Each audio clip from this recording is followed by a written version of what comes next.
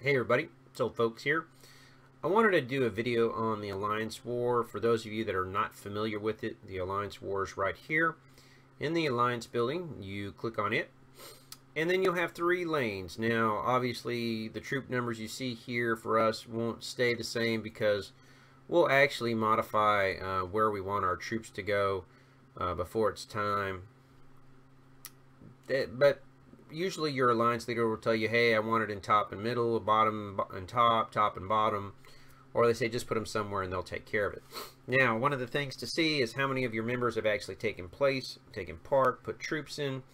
Helps us as the leaders to say, I can click on this and show people not in battle, and I can send out a reminder and say, hey, come on people, put your troops in. And just like that, now they'll get an email which helps them to do that.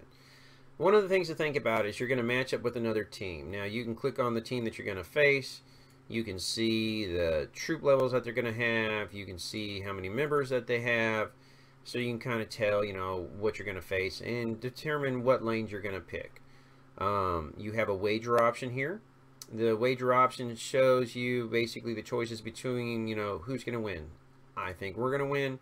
But sometimes you're like, I'm not really sure. So you can click on this tab here. Again, it shows you the number of members and their levels. You can do the same thing here.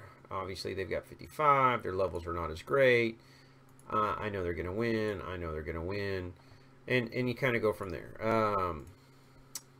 44, 60, 65. I'm going to go Frozen Griffin. I think Excalibur's going to win this one.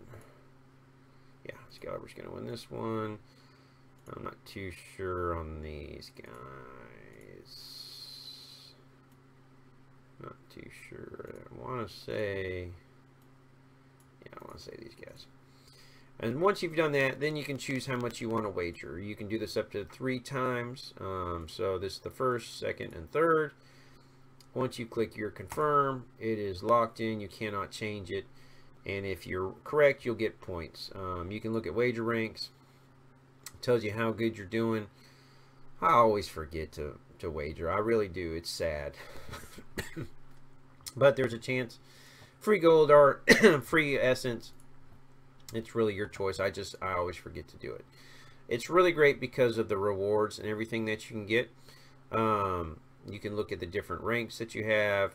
And so you'll see that, you know, we split as a guild or an alliance, where you want to call it, 13 million plus 84k, plus we all get plus 14 to our tech, and then we also get a high ruler crown. I've got 3. I haven't used them.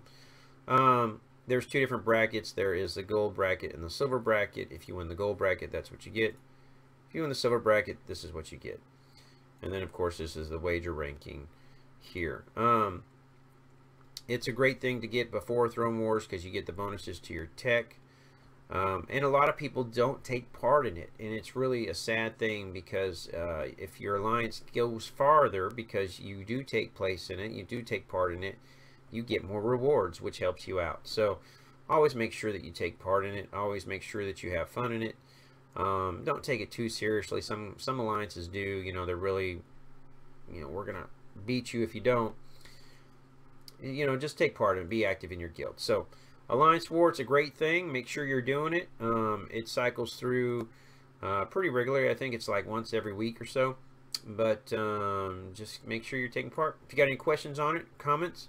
Oh, I want to say one other thing before I forget. Your teams. So you can edit your teams just like anything else. I really haven't edited mine in a while, and I really should. You can adjust your teams. When you actually do the fights, what happens is it starts with your bottom team.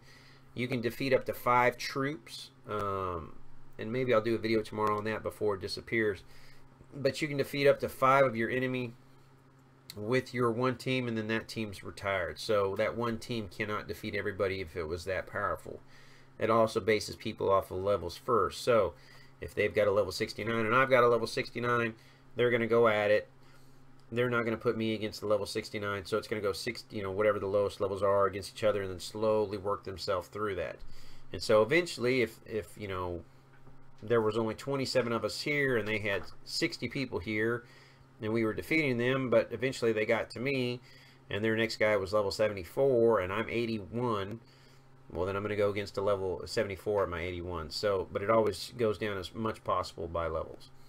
If you got any questions or comments, please feel free to leave them. I'll gladly answer them. Thanks for watching, guys. Have a great Thursday.